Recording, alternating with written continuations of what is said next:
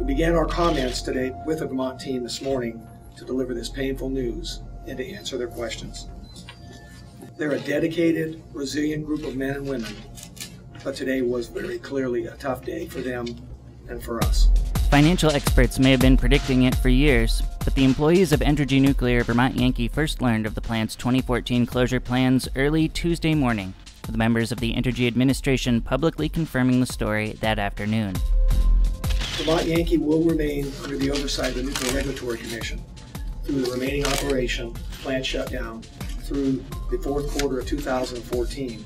This was really the last decision that we wanted to make, but we feel like we have thoroughly evaluated all the various scenarios and options, and unfortunately it's painfully clear that this asset is simply not financially viable. With a fresh Second Circuit win in New York and a twice federally backed court-approved 20-year license extension in hand, plus a delay-plagued certificate of public good ruling retreating to the shadows, one could have easily speculated things were going Vermont Yankees' way.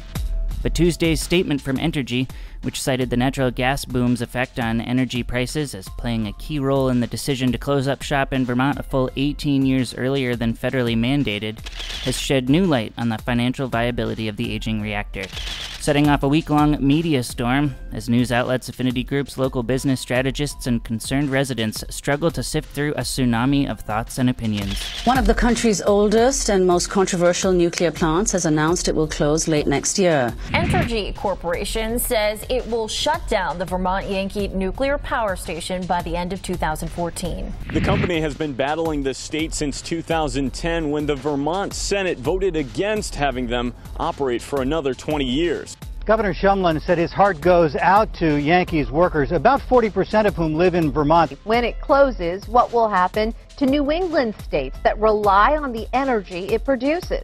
Can you talk about the significance, how this was finally shut down? Reacting to that announcement today, Vermont Governor Peter Shumlin said this is the right decision for Vermont, and it's the right decision for Vermont's clean energy future. The right decision for Vermont, and it's the right decision for Vermont's clean energy future. Certainly now, our taxes will just skyrocket. To me, it vindicates the state talking about economic viability and reliability. And while the plant's adversaries remain stringent with their optimism, there are plenty of positive stances to match the now heavily vocalized concerns over the fate of the local economy. I think we can learn by looking at what has happened in other communities that had reactors.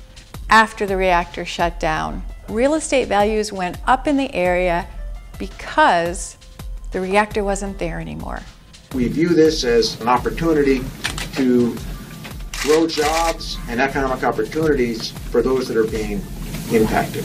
I think we're moving forward in a positive way into the future. We have a great delegation. We have an excellent governor. Brattleboro has one of the best small towns in the United States to live, and that's what we should be focusing on. And with another 14 months of scheduled operation at the plant and a proposed 60 years of nuclear waste safe store, the story of Vermont and its lone nuclear reactor is hardly over. For BCTV and 545 Live, I'm Roland Boyden.